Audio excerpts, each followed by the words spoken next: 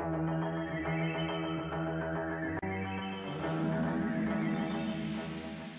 no one interested in history?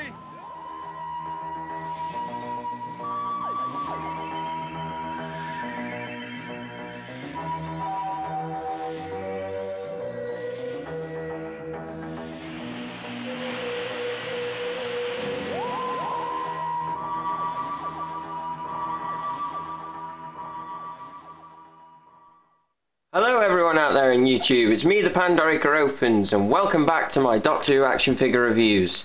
This one has been a long time coming. I mean, it was a number of months since I said I was going to do this review, but unfortunately, as you may or may not know, I lost all my files, so I had to completely remake everything.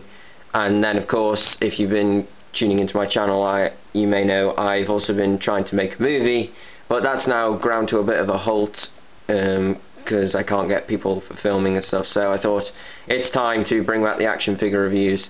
What better way to start off than with the most popular of the classic Doctors. Generally, that's what he's known as. It's the fourth Doctor as played by Tom Baker, but you already know that. I mean, when people say Doctor Who, this is usually the man that everybody is talking about. Today I've decided that the figure I'm going to focus on is the season 12 version of the fourth Doctor. This is basically his first season costume, as he has so many different variants. And I'll start off with his accessory for this review, and of course it's a sonic screwdriver. Apologies, this may be blurry, camera is having a few issues.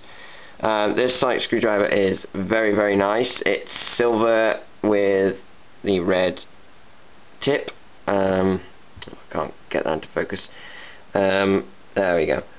And a silver dot there. Now I'm not sure whether the sonic screwdriver had a silver dot at that point, but I'll give it a free pass. If someone can tell me, please let me know.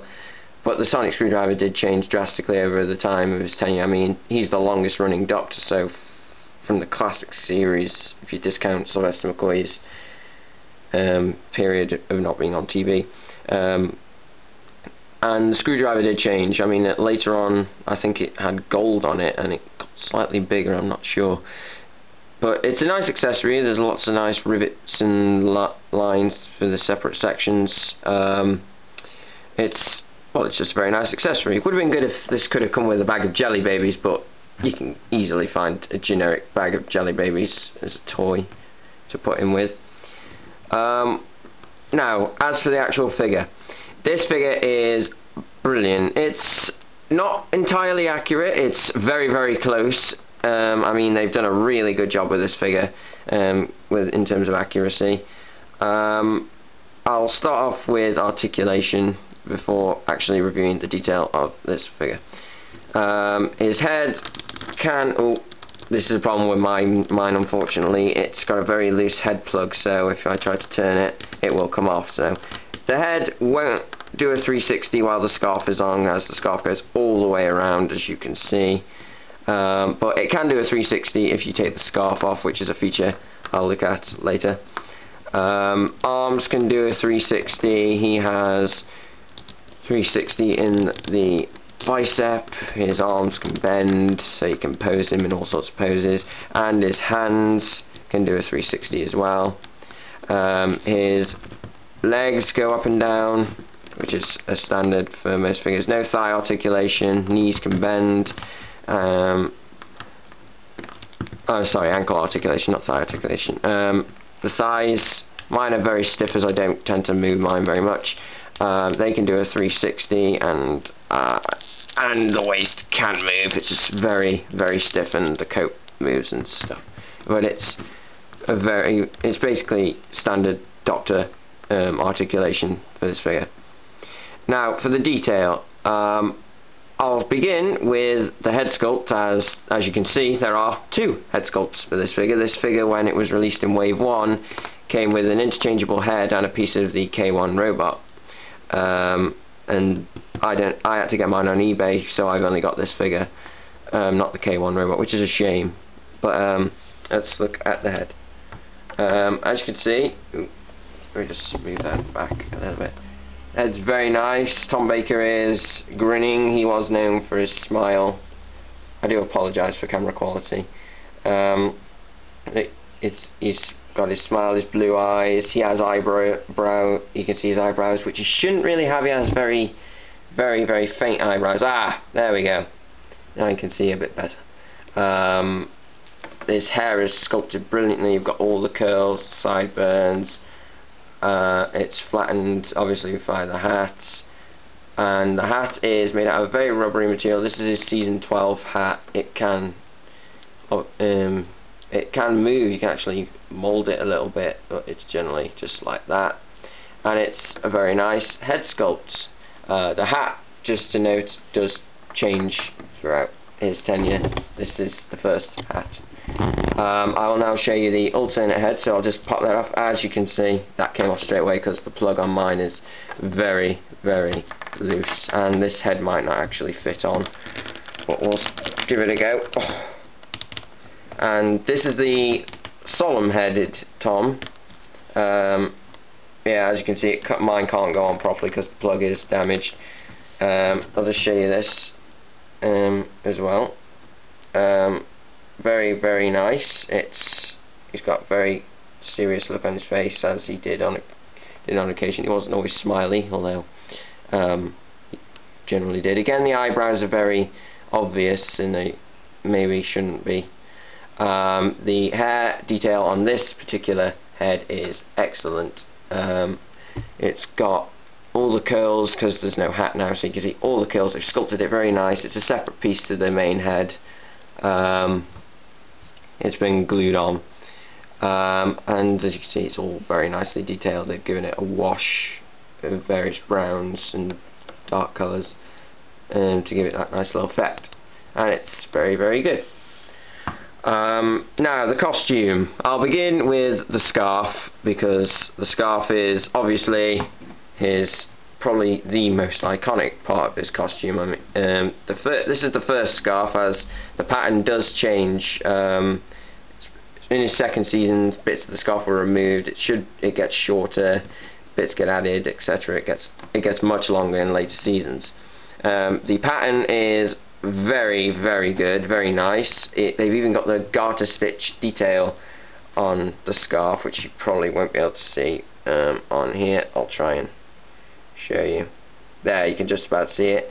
The pattern is very, very close to how it is on the actual scarf. I do have the actual scarf from Lavazzi, and it goes around his neck very nice. The pattern carries on, and the good thing about the early 4th Doctor release was they painted both sides. Now later scarves, they didn't paint both sides. For example, the Pyramids of Mars Tom, they gave him a scarf which is different to this one because it had bits had been removed. It should have been shorter, but the other side wasn't painted. I'll just show you that now very quickly. This is the Seeds of Doom Tom, which interestingly I just discovered today was given a Pyramids of Mars scarf. I don't know why, but my Tom from the 11th Doctor set had a Pyramids of Mars scarf rather than the standard, and it's supposed to come with the standard, so that was a nice rarity, because it means the scarf is correct for the season. The only problem with this one is it's not painted on the back, and the pattern is a bit elongated, but that's enough of that for now. We'll focus on this figure. The good thing about this figure is you can pull the scarf off and display him without it, because there were occasions where he didn't wear the scarf. If you didn't just notice it, the plug did just dip into his body. That's why the head won't fit on particularly well. But let's go into the detail of the rest of the costume. He is wearing his red coat from his first season. He wears this up until the Planet of Evil, but that's with a different waistcoat, the waistcoat of the other figure you saw. It's very nice sculpted. He's got all sorts of creases in it. The pockets are sculpted on very nicely, the buttons are there, the buckle detailing at the back, 2 stripes, more creases, and his pockets, I quite like this feature on his pockets. His pockets are two different sculpts. One actually looks bigger than the other. That's because Tom Baker's pockets were jam-packed with things like a yo-yo, jelly babies, if you watch Robot, he pulls out all sorts of things from these pockets. I'd assume that one's the one with the jelly babies and all these other bits and bobs, and I think that's a very, very nice addition. His shirt is is white with a turquoisey blue stripy pattern. Now the shirt should be an off blue, but it isn't, but it doesn't really matter, it's not a big deal.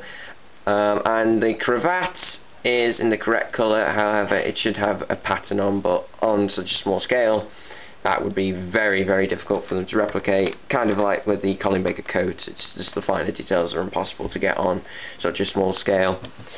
His waistcoat is the one from this season. He wore this for most of season 12, but actually I think it was the whole of season 12. It's very, very nice. Got the diamond pattern in yellow and blue. The TARDIS keychain is on there. It's very, very nice. They actually, when they released this figure with its TARDIS from Planet of Evil, they released this figure. It shouldn't have been this. Well, it should and it shouldn't. It should have had the waistcoat of the figure I showed earlier and the cravat, but it should have been this coat. But they didn't go with that, so it wasn't quite right. The trousers, they're just grey, which as they were in the show.